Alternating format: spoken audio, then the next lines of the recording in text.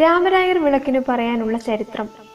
ഏകദേശം 2 ശതാബ്ദങ്ങൾക്ക് മുൻപ് വൈദ്യുതി വിളക്കുകൾ പ്രചാരത്തിൽ വരുന്നതിനും മുൻപ് തിരുവിതാംകൂറിലെ വീഥികളെ പ്രകാശപൂരിതമാക്കിയിരുന്ന വഴിവിളക്ക്. അന്നൊക്കെ ഇവ കൈകൊണ്ട് തെളിയിക്കുകയായിരുന്നു പതിവ്. ഈ വിഭാഗത്തിലെ അവശേഷിക്കുന്ന ഏക വിളക്കാണ് തിരുവനന്തപുരം പാളയം നഗരസഭാ കാര്യാലയത്തിനു സമീപം ചർച്ചിന്റെ മുൻപിലെ സിഗ്നലിനോട് ചേർന്ന് നിൽക്കുന്ന ഈ രാമരായർ വിളക്ക്. മ്യൂസിയത്തിനോട് ചേർന്ന് നിൽക്കുന്ന, ഇപ്പോൾ റേഡിയോ പ്രക്ഷേപണം നടത്തുന്ന ബാൻഡ് സ്റ്റാൻഡ് എന്നറിയപ്പെടുന്ന ചരിത്ര സ്മാരകത്തിൽ പണ്ടുകാലത്ത് പോലീസിന്റെയും പട്ടാളത്തിന്റെയും ഒക്കെ ബാൻഡ് സംഘം നിത്യവും 4 മണി മുതൽ 6 മണി വരെ സംഗീത പരിപാടി അവതരിപ്പിക്കാറുണ്ടായിരുന്നു. ഇത് കാണാൻ തിരുവിതാംകൂറിലെ ജനങ്ങൾ ജോലി കഴിഞ്ഞ് ഒത്തുകൂടുക പതിവായിരുന്നു. അവരുടെ ഭവനങ്ങളിലേക്കുള്ള തിരിച്ചുപോക്കിന് രാമരായർ വിളക്കായിരുന്നു അവരെ വഴികാട്ടിയിരുന്നത്. തിരുവിതാംകൂർ ദിവാനായിരുന്ന രാമരായരുടെ ഓർമ്മയ്ക്കായിട്ടാണ് ഈ വഴിവിളക്കുകൾ സ്ഥാപിച്ചത്. അതുകൊണ്ടാണ് ഇത് രാമരായർ വിളക്ക് എന്നറിയപ്പെടുന്നത്.